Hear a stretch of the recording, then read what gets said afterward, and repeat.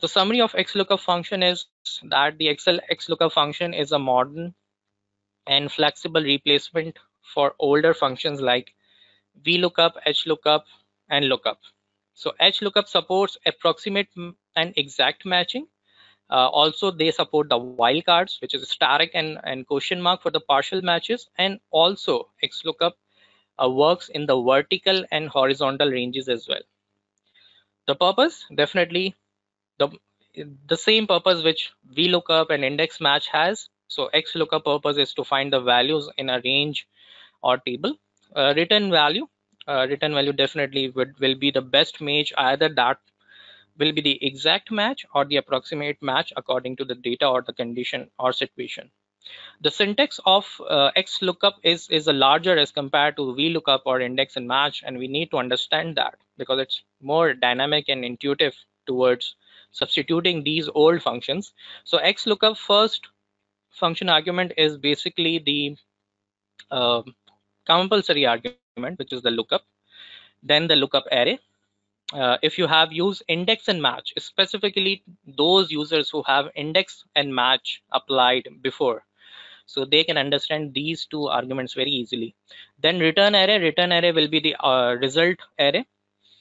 Not found, if the value is not found, what we need to have in this argument, match mode and search mode. Now we need to understand the match mode and the search mode.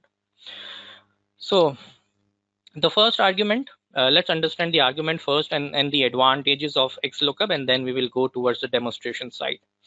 So the first argument is the lookup, which is the lookup value. Lookup array, we need to select the array or range of cells in which we need to search the criteria. Return array, the array or range to return, that will be the result array. We need to select only that specific column or row. Not found, this is the optional. This will be the value to return if there is no match to found. If there is no match, what kind of value you need to have in cell. Match mode, there are three match modes here. Basically it's optional, and if you skip that, so this is the exact match by default. If you are a user of VLOOKUP, and those of you who are the users of VLOOKUP, in VLOOKUP, if we skip the last argument, which is the range lookup, so there in that particular function the default is 1, which is the true approximate match. But in the XLOOKUP, the match mode default optional is the exact match, which is 0 means false. Then we can also use -1 for the exact match or the next smallest. We can use 1 for the exact match or the next larger, which relates to the approximate match. Whenever we are finding any value which is not exactly available, we can go with the 1 or -1 depending on the criteria. And we can use 2 if we are using wildcard match, and might be some of users know what wildcards are. We can use wildcards in SUMIFs, COUNTIFs, VLOOKUPs, index and match for the partial matches. Okay. The search mode, definitely we have different kind of search modes. So if we use 1, it will search from the first value default. If we use -1, it will use search from the last value, which is the reverse. Okay. Of 2 for the binary search, which is the ascending, and -2 for the binary search descending. Okay. So these are the criterias, match type criterias, which we can apply. As I told you, it's depending on the situation. Either we are going with the exact match, either we are going for the approximate match, or we are doing the partial match, and we are using the wildcard. Okay. So the benefits, why the XLOOKUP is different from the VLOOKUP and index and match. So the first benefit is the XLOOKUP offers several important advantages, especially compared to the VLOOKUP. So XLOOKUP can look up data to the right or left of lookup values. And as we know that VLOOKUP works from left to right, not from right to left. So XLOOKUP can go in any kind of direction. Okay, similar to the index and match. XLOOKUP can return multiple results. Okay, and I will tell you an next example, which is the demonstration part. XLOOKUP defaults to an exact match, whereas VLOOKUP defaults to approximate match, and I have told you the reason for that in earlier. XLOOKUP can work with either with the horizontal data or vertical data, but as compared to the current your usage in Excel, when your data is column wise you use VLOOKUP, when your data is row wise you use HLOOKUP. But either your data is vertical or horizontal, no need to worry about that. You can use XLOOKUP for both kind of different data sets. XLOOKUP can perform a reverse search, which is not available in VLOOKUP and index and match. So XLOOKUP can perform a reverse search as well. XLOOKUP can return entire rows or columns, not just one values, because it creates spills. Okay. XLOOKUP can work with arrays natively to apply complex criteria. Okay. So before coming to the notes, let me take you to the demonstration part. And if you understand the XLOOKUP, you can also uh, understanding the XMATCH function as well. Okay, that gives you a relative position of a particular value. But first, we have some examples here, and I will apply the XLOOKUP function on this data set. So we have a data. We have a company names, different company names. We have headcount, the human resource working in that organization, sales, and their types. Okay, now this is not the real data. Remember that this is just an imaginary data, fictitious data, just to give you a demonstration for the XLOOKUP. So now, for example, if we need to find out number of headcounts from a data for the company Angro, so now we are not using the VLOOKUP or any kind of index and match function. We will be using straight XLOOKUP. The first argument is lookup value, which is the Angro available in H4. Lookup array. Lookup array. Now in the VLOOKUP, we used to select entire data in the table array. Now in the XLOOKUP, it's very different. You just need to select that specific column for the lookup value you are searching for. Okay. And then return array. When this XLOOKUP will find the name of the company, what kind of return you want. We need a number of headcount which is available in that particular column for that particular company. So we have just selected a one column, C4 till C10. Okay, and I will skip all those optional function arguments and I will just close the bracket. So instead of VLOOKUP, we used HLOOKUP, very simple, and we got the headcount which is 5084 exactly matching for the company Angro. This is the first example. Second example, there is a type called B, and we need to find out the company name which is in type B. Now this is the lookup towards the left side. Okay, and we know that VLOOKUP does not work from right to left, whereas XLOOKUP can perform that.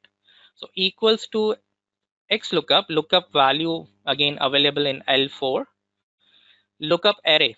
So we need to only select that specific column, which is the type column in our case. Return array, what return we are required? We need the name of the company, so we just need to select the range of the company name and we will just close the bracket. So we can see that in the type B, the company name is HBL, and we got that. So this is exactly working like index and match if you have the idea. Okay, so XLOOKUP can perform left side lookups as well. Now in the third example, if we have the data set, but this is in raw wise, we have units, we have different units, 10 units, 25, 35, and 50, and according to that we have some discount rates available, and we want to get an idea that on 33 units how much discount we can get. So if you are a user of index and match or the VLOOKUP, you might be using this kind of situation, and where you apply the one for the approximate match, because we are working with the number which is not exactly available in the data. So you always use the approximate match. But in XLOOKUP, how are we going to use it? Let's do it. Equals to XLOOKUP, lookup value will be H14. That is the number of units we are trying to find. Lookup array.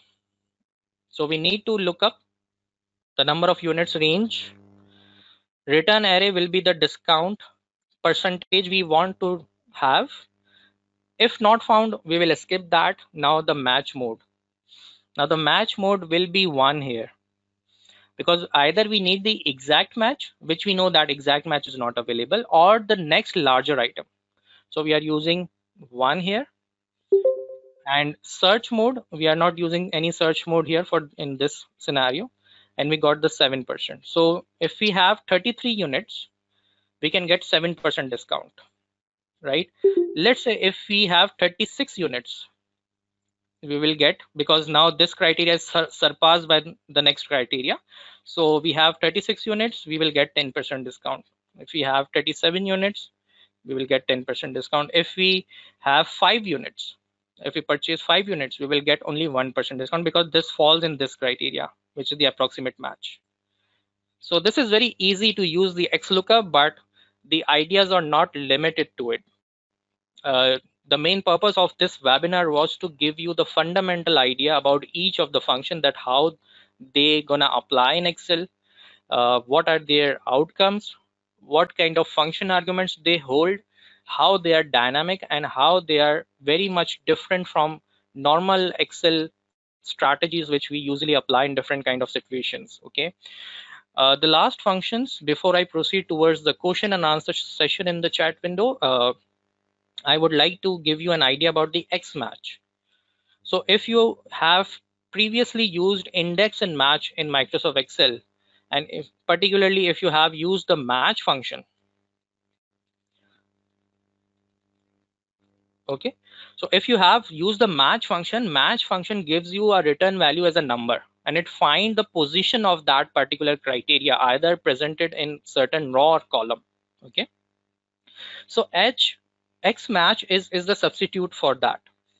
And the XLOOKUP function performs a lookup and returns a position as similar to the match function. And XMatch can perform lookups either in vertical and horizontal as well. Okay. And this is meant to be a more flexible and powerful successor to the match functions. And that's the extra advantage when we compare these two functions. So just like XLOOKUP support both approximate match and exact match and wildcards for the partial match. So like XLOOKUP function, XMatch can search data starting from the first value to the last value, and it has the capability to do the reverse search as well. And finally, XMatch can perform binary searches as well, which are specifically optimized for the speed. And if you have observed that we have issues towards the large data sets and the speed optimization when it comes to the Excel. So these new dynamic array functions help us to make sure that our workbook speed should not be compromised. Okay, and giving you a quick demonstration. For example, if we want to find out the position of MCB company from a list of company names, so what we're gonna do, let's say if I write MCB here and I need to find the position of this value from a list of companies. So I have applied the XMatch. Lookup value is in H7, then lookup array. Lookup array will be the company name in which we are finding that particular value. Match mode, either we can go for the exact match, we can go for the approximate match, and wildcards depending on the situations. For in this situation, we will go for the exact match, and for the exact match, we have a 0 here. So it returns 4. Why 4? Because MCB is being located at the 4th position in this company data set, company column. Okay, but there are many usage of XMatch as well. And concluding my today's session,